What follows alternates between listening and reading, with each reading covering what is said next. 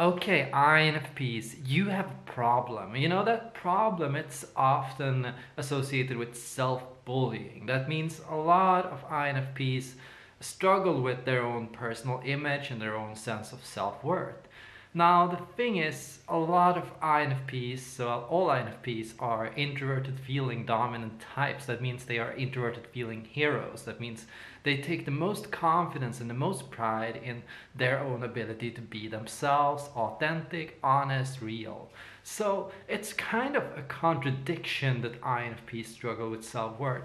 How can a type that draws so much value and so much meaning from inside itself struggle so much with self-doubt and with self-criticism and self-ridicule and self-bullying? What I've found is INFPs have a tendency towards the dramatic. So if the hero of the INFP is introverted feeling, the rival of the INFP is extroverted thinking. That means a lot of time INFPs will wield their rival and they will put up a strong opposition towards their own ego.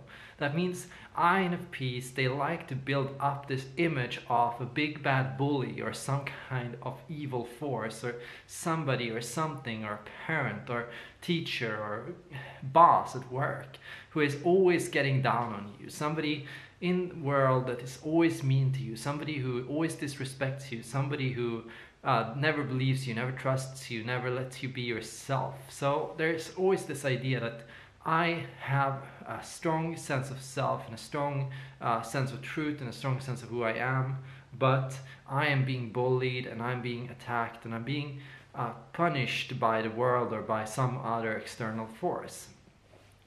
Now the thing is, I titled this video self-bullying, and that's because a lot of time INFPs will project a negative voice, a negative dialogue inside their own heads, and kind of projected idea of how people are being mean to you or how people are being rude to you or how people are hurting you around you. So the idea is a lot of time the worst, I'm not saying that bullying can't come from the outside and that meanness can't be real and that you cannot have experienced rejection at work or in school or from your family.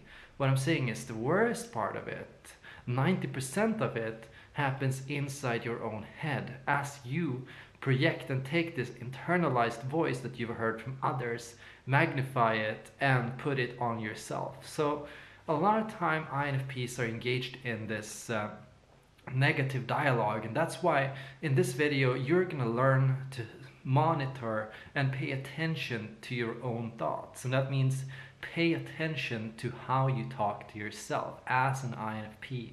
Listen to the word choices, listen to the blame, where's the blame assigned, where's the responsibility, where does your inner voice come from, who is talking to you, like that's most important almost. Where is it coming from? Where are these thoughts coming from? Where is this negativity coming from? Where is this self-harm or ridicule coming from? Why are you being mean to yourself? Why are you being harsh to yourself? It could be that you are unconsciously taking on the energies of other people and that you are really hearing or seeing, maybe somebody looked away, maybe somebody had a frown on their face, maybe there was something somebody said that put you off, and then you took that one thing and then you started building this whole story around it about how this person was upset with you and how this person was mean to you and how this person was really coming down on you and on who you are and your being for no reason at all. A lot of the time there is in this like the sense of victimhood. I've done nothing wrong and so this person is coming down on me and is being mean to me for no reason at all. So maybe there was this small thing that I did or this very small thing, but then they were really unfair. A lot of time it's unfair. This is a key thought that can come from INFPs, like people are being unfair to me. They're not respecting where I'm coming from. They're not seeing where I am or where I'm at or what my struggles are or what my pain or hardships are. People don't get what I've been through. So as an INFP, the first part is just listen to your own voice, and that means listen to who's talking inside your own head and listen to when you're not talking to yourself, because You don't want to take the words of other people or the tone of other people inside your own head and put it on yourself, because it's not real. You don't want to just imagine or make up a story about what other people feel about you, or why people are doing a certain thing towards you, or why people are being mean to you, if that's not what's happening in the real world. So you don't want to really put words in other people's mouths. You don't want to just assume what other people might be feeling or what other people might be thinking, just to reinforce your own feelings or your own values or your own identity. You don't, and here's the thing, because INFPs, they do have a very strong sense of self. INFPs are very sure of who they are and where they're coming from and what their values are and what their ethics are, and they have this really strong idea in their head of their own identity.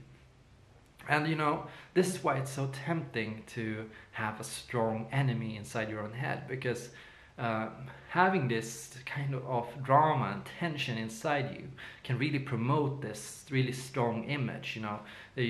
By reinforcing the dark inside of you, you can also reinforce the light inside of you. So by having a strong enemy, you can feel a strong sense of heroism. You can feel a strong sense of inner truth and conviction and value and worth.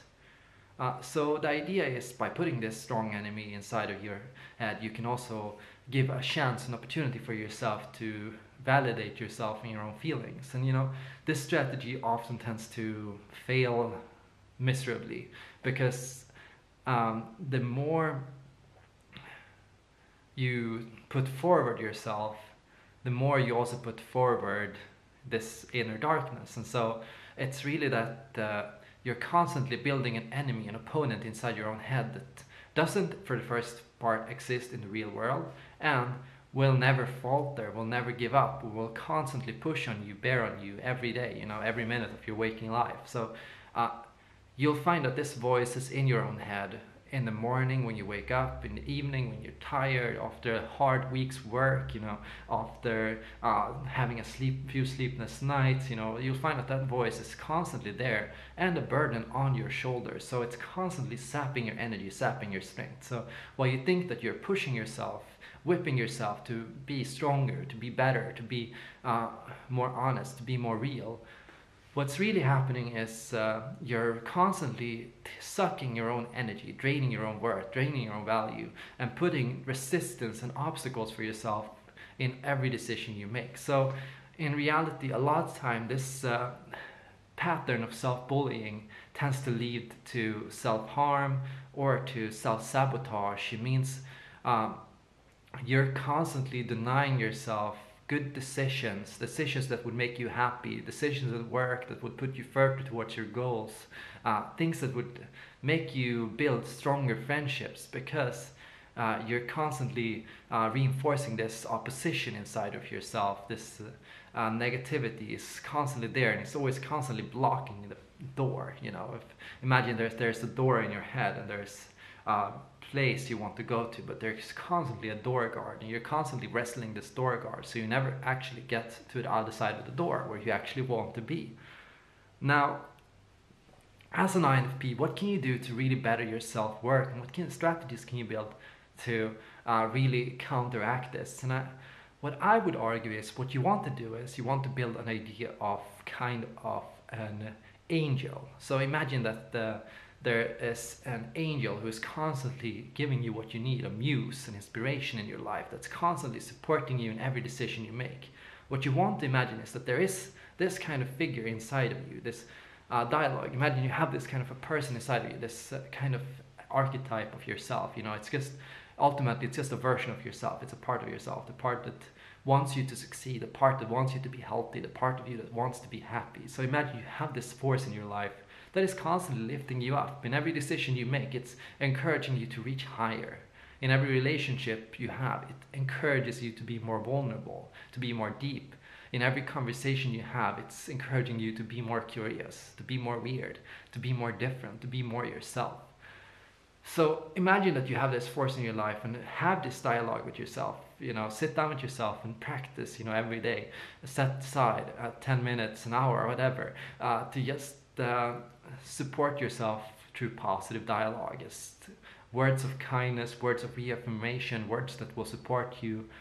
Just go inside yourself and ask yourself, what is it I need? And then think of all those things that would help you be more successful. You know, those things that would inspire you, those things that would make you more curious. Would it be a nice book? Would it be a walk in the sun? Would it be going into a park? Would it be calling up a close friend of yours? Would it be writing a journal? Would it be whatever it would be that would really help you put yourself more out there? Because the goal of an INFP is really to go inside, build a strong sense of self, that can radiate into the real world, you know, a sense of self that can really have an impact on the world around you. You want to be so much yourself that the world around you, your home, your school, your working atmosphere, your experiences all echo that sense of self. You want your world around you to be in harmony with the world that is inside of you. So you want to have the room of your dreams, you want to have the relationship of your dreams, you want to have the life of your dreams, you want to have the work of your dreams. Any place where you just can be yourself.